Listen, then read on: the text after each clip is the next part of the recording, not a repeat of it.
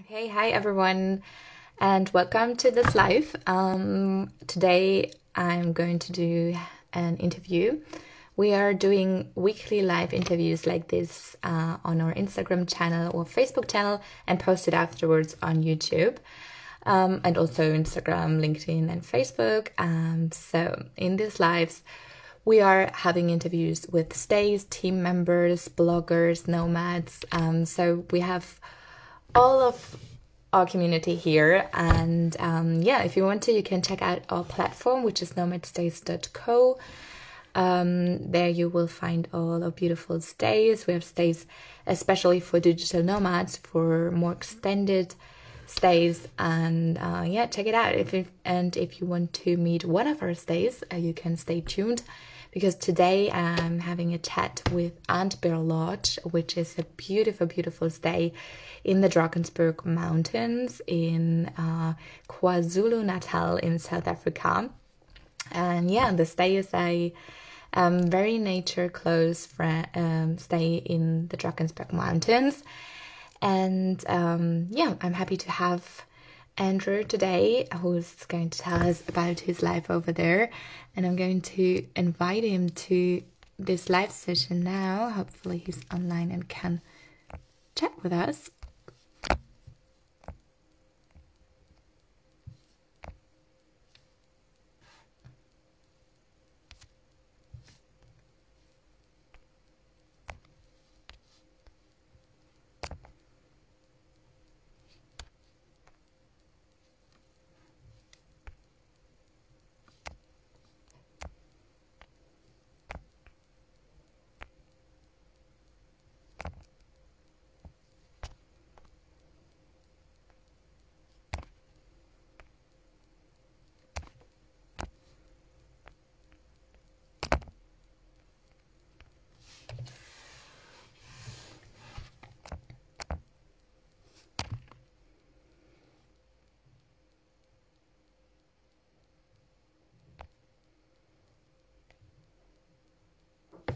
And there he is. Just waiting for him to come live.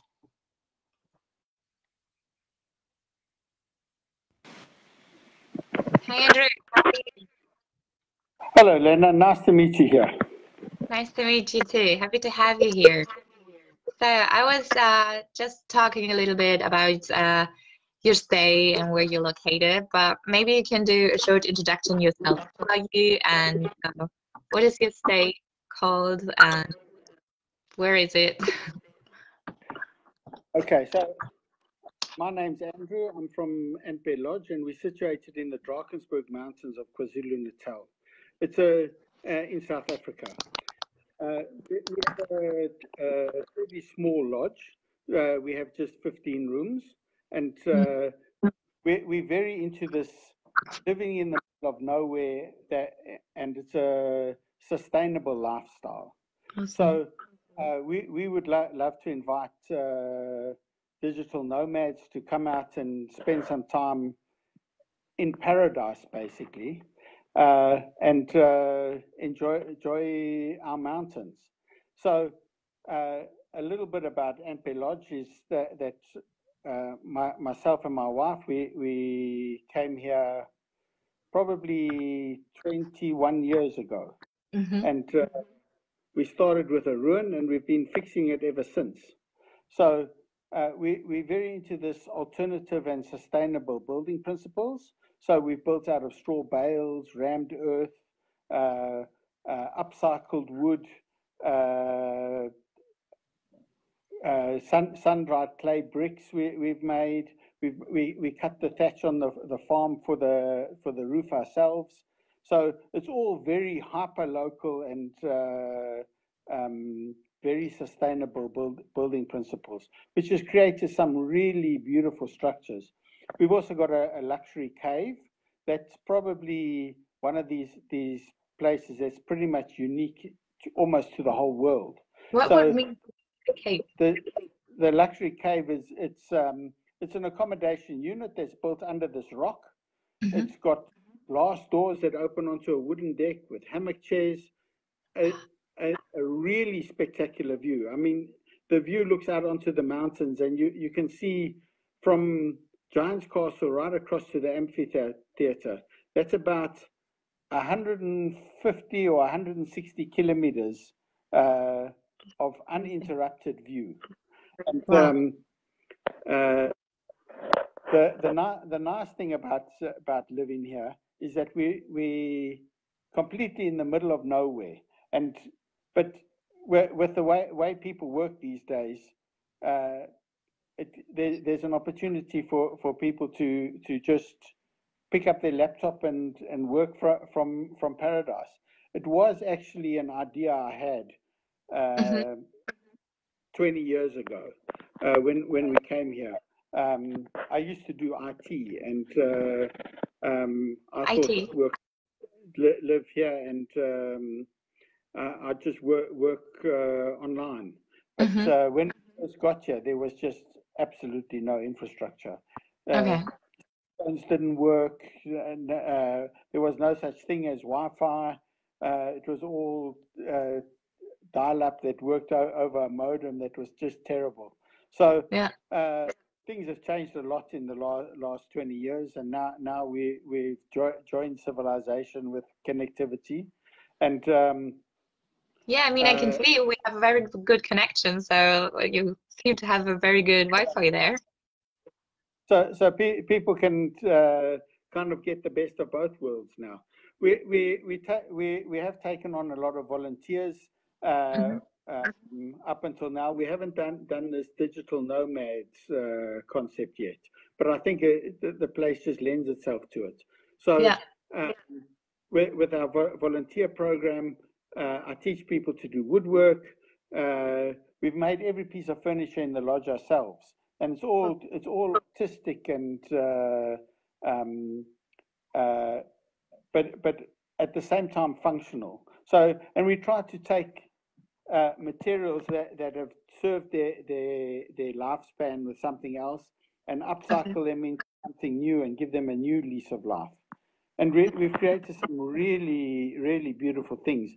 You're welcome to have a look on our website. You can see there's lots of pictures there about of what that's about. And then I've been teaching people how to do woodwork. I give these woodwork lessons, and then volunteers kind of those that want to do that kind of thing.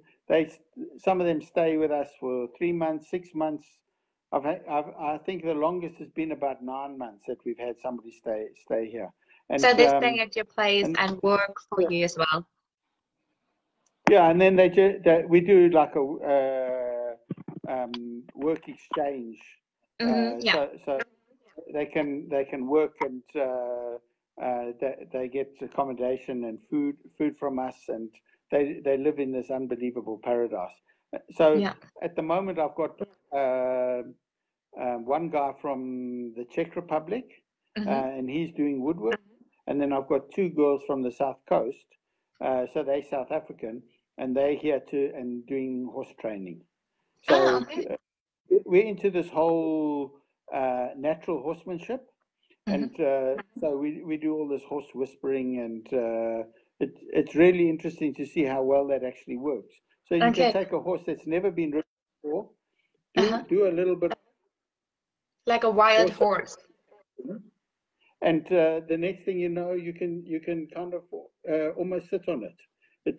It's within a day, and no hurts any horses.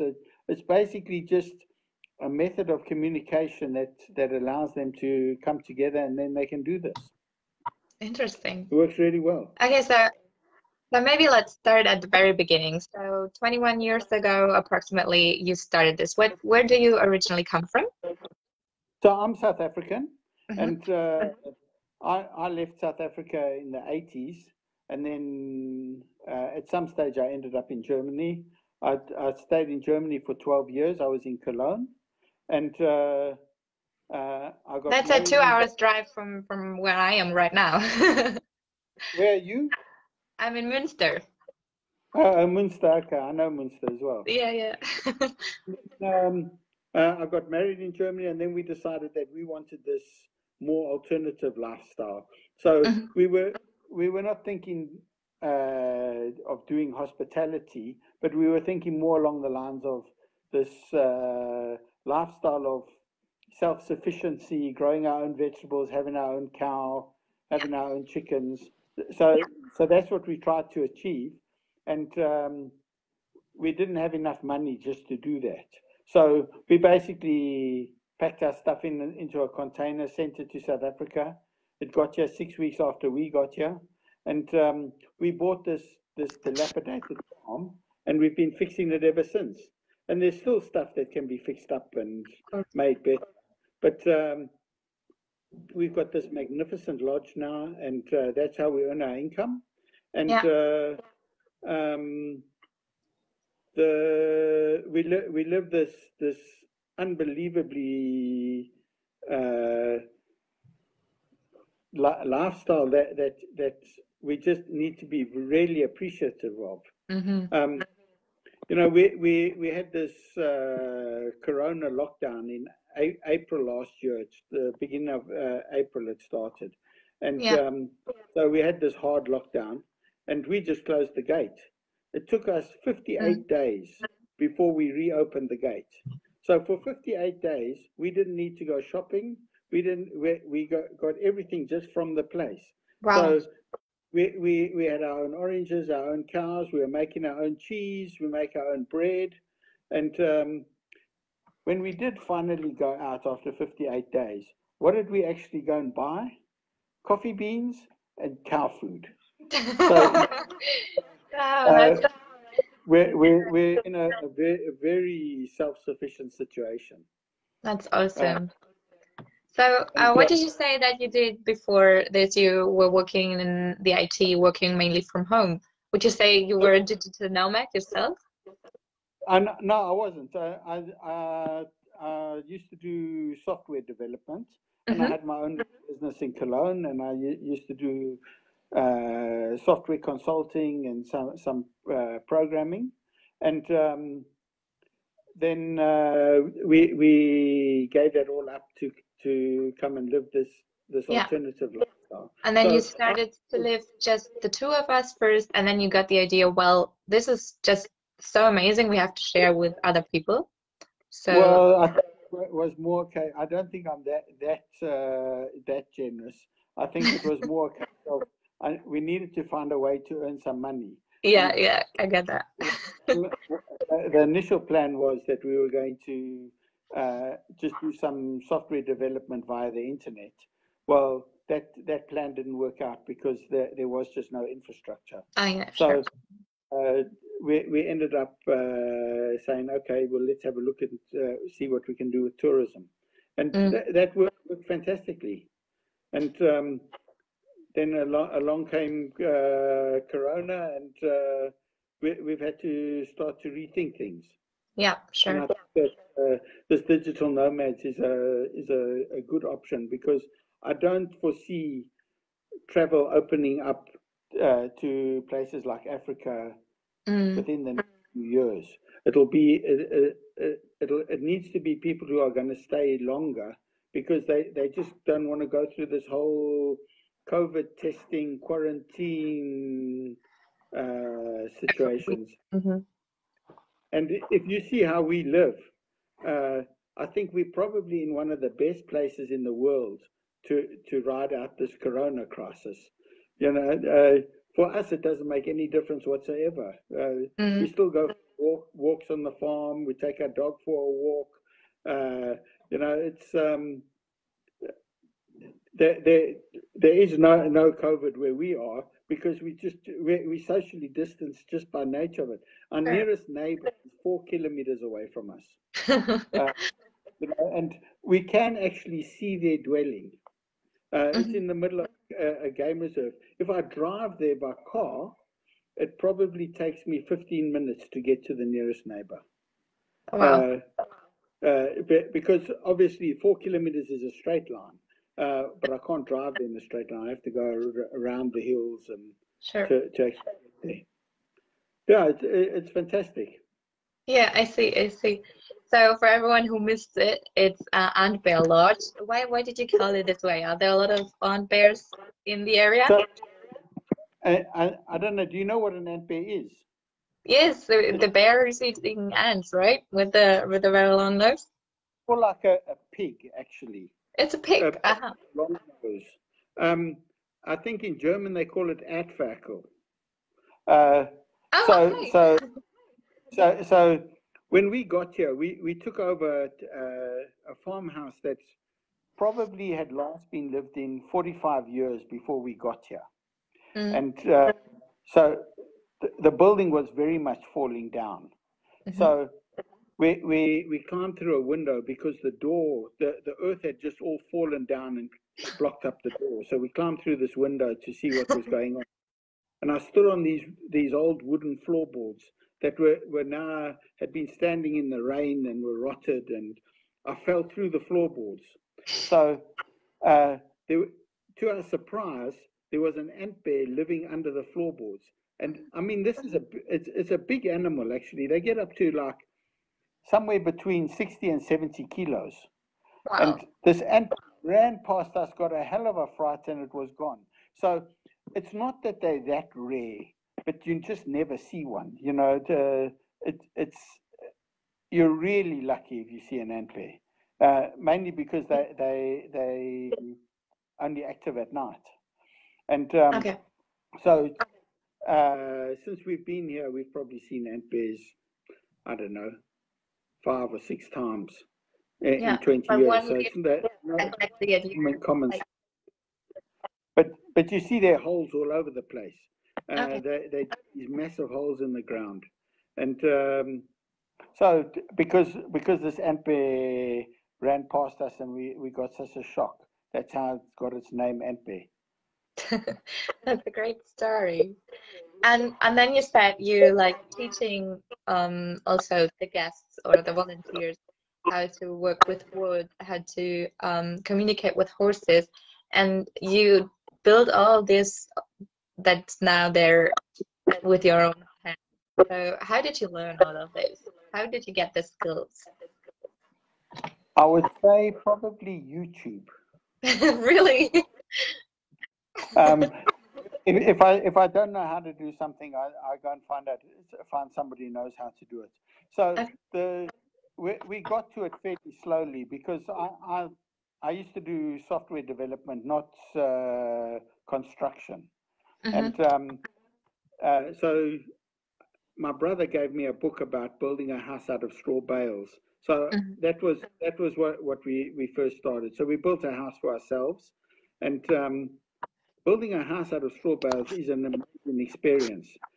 The the bales, the cost of the walls of the house probably cost something like 200 euros. That's what it cost me to hire the tractor and bale it and make the bales from the grass that was just around.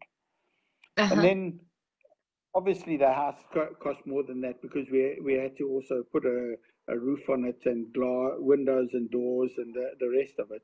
But the bales just work so unbelievably well, and they create fantastic insulation. They generate these really beautiful organic structures, um, and you're using reusable materials. So it's not it when this house has served its lifespan, it'll just become a pile of compost. Uh, you know, Yeah, uh, it, it's really it's the way people should be doing things. that's true. And the roof as well. It's all done with thatched grass that we cut ourselves, and I had to learn about how this all worked. It took us about, I suppose, 2 years for us to build that house. Maybe even 2.5 years. Yeah. Uh, although maybe I'm starting to think that a house never really gets finished. But um, we were living in it after about 2 years or 2.5 years, and then And we would you say that's something everybody can do? Like, I feel everybody like can. I would They not just be the one to build my own house, you know? It's something that's very impressive to me right now. I, we're really proud of what we've done. But looking back now, I think anybody can do this. you've just got to have a little bit of that, not too much fear of the unknown, and just step off the cliff and start doing something. And everybody will make mistakes. That when people come and have a look at my straw bale house, because quite a lot of people come and have a look at it, because you get a reputation that you've done this and other people want to copy what you've done. I don't go and show what has worked perfectly, because those are the things everybody will get to work anyway. I go and explain things that went wrong and what not to do. You know, a simple thing like if you build a house that's made out of a concrete wall or a brick wall, if you want a hole in it, you just drill a hole through it. Well, a straw bale, you drill a hole through it, and then you take the drill out, and it reseals the hole. So you've got to think about where you want to have holes before you start. And then I found ways of getting holes in the wall. So if you want to put a pipe through the wall somewhere, I had to invent ideas how to get through there. And yeah, it all worked out perfectly in the end. Awesome. The same was with the building of the cave. Originally, we started with a reed bed filter. So a reed bed filter is a way of cleaning water naturally before you put it back into the environment. So what we did there was, I thought it would be beautiful to have the reed bed filter on the side of the hill, and we'd have all this wetland and create all this bird life and stuff right next to the lodge. Well, that worked out perfectly. But a reed bed also has a secondary aspect. It doesn't smell good. It smells like a drain. Now we had this next to the lodge, which, I mean, you can't do that. So I then cleaned out the reed bed. I moved it down the hill. That all worked perfectly. So we've got the wetland down the hill now. But I now had this mess of stuff that I'd built on the side of the hill. So to fix that, we ended up we thought we'd make just like a place where people could go and have tea, and but it was horrible. It looked a little bit like a World War II concrete bunker. I just needed. It was horrible, and then we built we integrated the rock and the got stuff growing around it, and made it into this accommodation unit, and it's this magnificent accommodation unit. If I'd known what I know now, then I would have only built caves. They just are so fantastic. They're easy to sell, and people just love the experience of spending time in a cave. Yeah. And then we've got these hammock chairs on the deck of the cave. We also do a private dining experience on the deck of the cave, where we set up a table and people dine by candlelight under the stars on the deck of the cave. They absolutely love that. Perfect for proposal, right? Yeah, we've had quite a few actually. Oh, and cool. we're also a launch site for hot air balloons. So the balloons launch from here, and we've had quite a few proposals in the balloons as well. I used to fly. I had my own balloon here, and I was flying myself. But my eyes are not as good as they need to be. So that's about 2 years ago. I had a microlight as well. And I used to go and I've got an airstrip, and I used to go off with my microlight, and it was wonderful flying around the mountains. But as soon as your eyesight gets a bit dodgy, it's time to stop. Yeah, I understand that. And so you started this with your wife, right? And is it still just you and her, or is it are you like any volunteers that you have occasionally? And then we employ all the people we employ come from the local community. So we do this whole sustainable tourism concept. So the idea is that that we don't just benefit, but the community benefits, the environment benefits. So it's those three pillars. And we procure local produce. We grow a lot ourselves. We have our own cows for milk, chickens for eggs. We bake our own bread. We make our own cheese. And then we do things like teach people how to make cheese. That's also something that is amazing. Cheese is so super simple to make, and it's like people are amazed. How can you make cheese? Yeah, I am. I mean, how did you learn this from YouTube as well, or how did you know how to teach? There's a guy we know that's about lives about 60 kilometers from where we are, and he's got a cheese farm.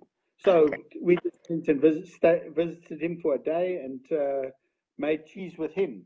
So cool. that's how we had to make cheese, and then we came back and got the stuff together and started making cheese. Cool. And uh,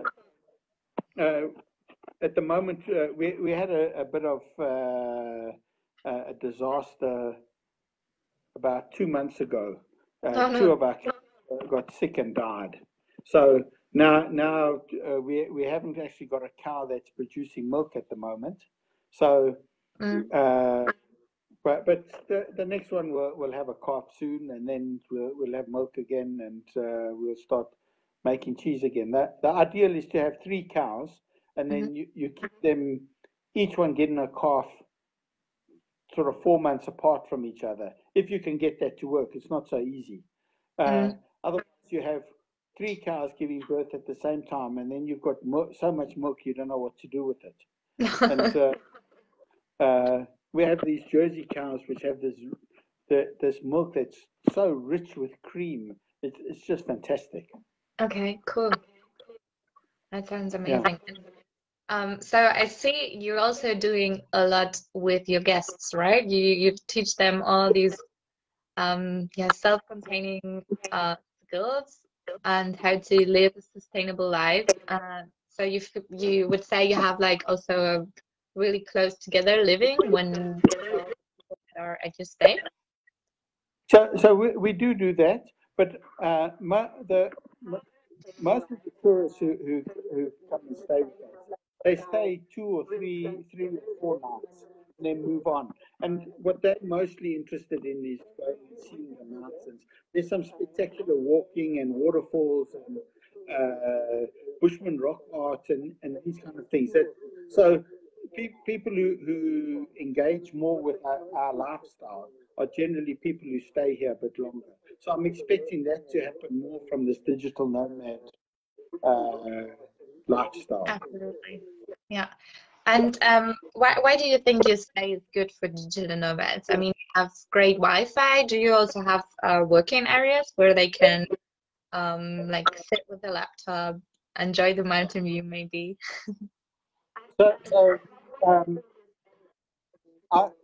we're in a situation that we can make whatever people want work. So I do have an area that people could work in if they. I think that actually people would prefer to just do this outside. You know, the weather Yeah. in South Africa is unbelievable. We have, I don't know, uh, 320 days of sunshine. Wow. Uh, you it's not often that we have miserable weather. It's blue Mm, sky. It's just amazing. And yeah. then winter can be a little bit chilly, so fireplaces and that kind of thing are quite nice. But all of our rooms that we use for accommodation, they very generous. So they have a bedroom and a lounge, and I could set up a table easily. Most of them have dressing tables. In fact, all of them have dressing tables already. Hmm. But I could set up another desk or whatever somebody's need is. We'll cater for that. Um, we have done things like yoga workshops as well, and Oh, cool. we've built a labyrinth, and so and A we've lab got this out of what? a labyrinth. So a labyrinth is like a pathway to the center and then a pathway back again. And Okay. it's used for meditation. So I would think it's probably, it's not in such a huge area, but probably you would walk 3 kilometers to walk to the middle and back. Wow. So it's these paths that And you that build it out of zigzag what? amongst. So it's just a path, and Okay. the path is a marked path. It has flowers around it, and Wow. the whole purpose of it is for meditating. So you walk into the center with a problem, contemplating a problem, and you walk out contemplating the solution of the problem. Cool. And it's just it just works very well with these kind of yoga retreats or those kind of things that we've done. Of course, yeah. And then we've also got a chapel that we use as a multifunctional venue. So we could use that as well for if people wanted to set up an office there. That could also work quite well. Cool. And this is a book got about 270 degrees of windows around it. Cool. And let's talk a little bit more about Drakensberg. So you said there's like a bunch of activities that people can do there. They can go, of course, hiking in the mountains. And what else? What's there to explore? So there's a game reserve across the road. They can go for horse trails inside the game reserve. You know, to go and ride next to wildebeest and buffalo and rhino. It's just unbelievable. It's a thing that you just don't get. Then there's a ton of this adventure activities. You know, they've got downhill scooters and cable slides and off-road 4x4 trails and all that kind of thing as well. Quad biking, and then something that the Drakensberg's a World Heritage Site, and it's one of the few World Heritage Sites that's there because it's got of cultural heritage and natural heritage. So the nature is just unbelievably dramatic. It's these vertical cliff faces that are like a kilometer vertical. There's the Tugela Falls, which is 948 meters. It's the second highest waterfall in the world. The highest is in Venezuela, the Angel. So there's a lot of hiking. People can even do overnight trips out into the mountains and sleep in a little rock shelter. Then there's also all this Bushman rock art. That's why it's a cultural heritage. And the rock art is really impressive. It's you know, you can see the symbolism and the spirituality of the Bushmen in the paintings. Some of it you need somebody to kind of like guide you to so that you can see what you're looking at. But it's really good stuff. Awesome. And then there's a lot of bird stuff to do. There's a bird of prey show. There's the Drakensberg Boys Choir School, which is they put out performances once with it's like the Vienna Boys Choir. It's on the same standard. Cool. As that, and they put out. Oh, and then we've got a local villager who's built a hammock camp, and he built a what? Sorry. A hammock camp. So it's 8 hammocks that hang in a circle. Yeah. And he takes guests down to hammocks in the evening once it's dark, and then he gets settled into the hammocks in winter. He puts hot water bottles into the hammocks and blankets so that it's not cold. And then he tells these African stargazing stories. So these stories of how the sun and moon got into the sky and why the sky is so far away. Wow. They're almost like Aesop's fables, but they're very different. There's sort of like a bit of meaning and an essence to the story, as well as a child's tale. Awesome. And That's Very, very They, interesting. and then abseiling, we do abseiling here on the farm as well. There's a cliff face, and people can jump off the cliff with on a rope if they want to. Cool. It's actually kind of like it's not that scary, but Yeah. come back with eyes after they've done that. It's like a zip line, or what is it? So you put a rope down the cliff, and then you clip onto that rope, and then you slide down the rope down. Ah, okay. Yeah, yeah. Yeah. Cool. So it's like climbing, but the other way around, like reverse climb. Yeah. And then we also we've got a slack packing trail. Now that's something really cool. So instead of carrying all your stuff from one place to the next, we walk lodge to lodge. So Okay. we and then we go with a guide who shows people the way, and they just carry what they need for the trip for the day, a raincoat and bottle of water and that kind of thing, and then we drive the luggage from the one lodge to the next. Okay. Uh, it's a 4-day trail, and 2 of the days are spent walking through this game reserve. So they walk past the rhinos and buffalo, and they obviously they've got a game ranger with them, and I mean you have to have that. But it's a really special experience, and people Yeah, I don't have to imagine. carry their luggage from one place to the next. It works particularly well for people traveling because they're not traveling with these sort of hiking backpacks. Most of them have suitcases, and they just not it's just not the right thing to do Yeah, I these mean, kind it's of experiences. difficult to go on a 4 days walking trip with like 15, 20 kilos on the back, right? Yeah. That's And true. this is really cool that they get proper food in the evenings. They get uh, I don't know. They have a proper bed to sleep in, and this whole kind of lodge experience. But they have Hmm. that camping, walking from one to the next hiking trail experience, which is really nice. Awesome. What is that called again? What house? So it starts at Antbear Lodge, and Hmm. it's called the James Castle Slack Packing Trail. Okay. That's very So interesting. Good to know. we basically just created it, and there's 3 lodges involved: Leopard's Lair Lodge, and then Shaka Lodge in the Zulu Waters Game Reserve. Awesome. And now I would like to talk with you about the wildlife in your area in the mountains of the South African. I mean, it starts with the end bears, right? Which we already talked about, that are really seen. And there, you said you see a lot of buffaloes every day.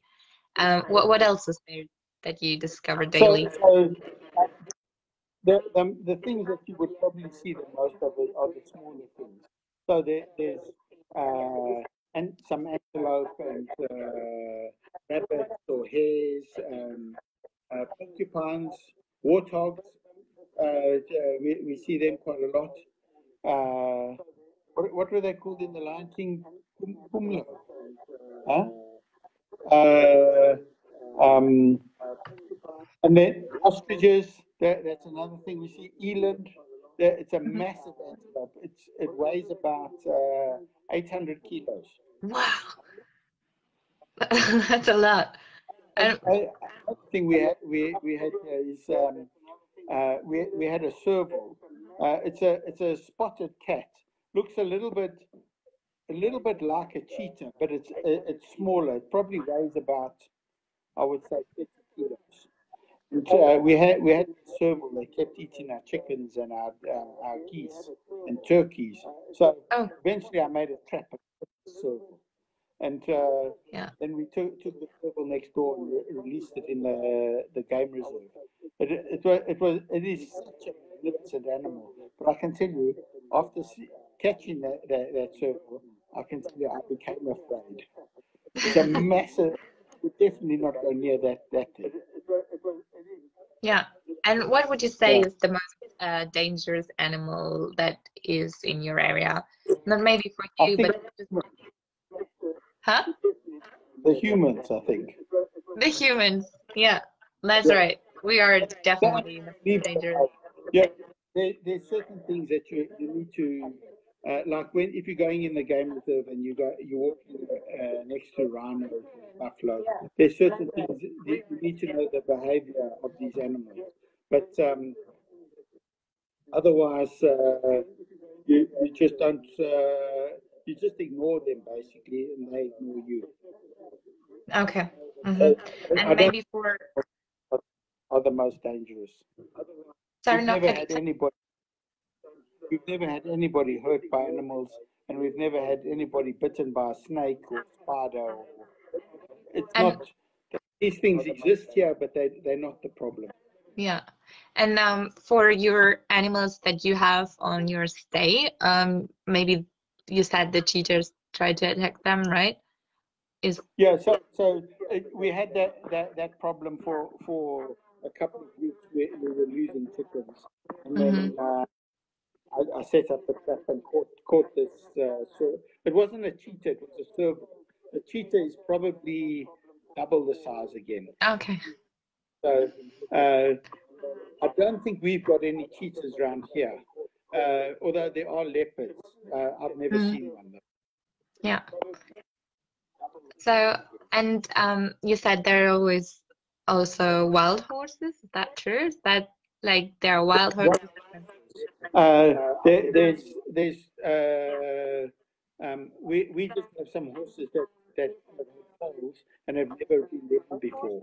So we've taught these horses how to ride, Yeah, ridden, just using these horse whispering methods.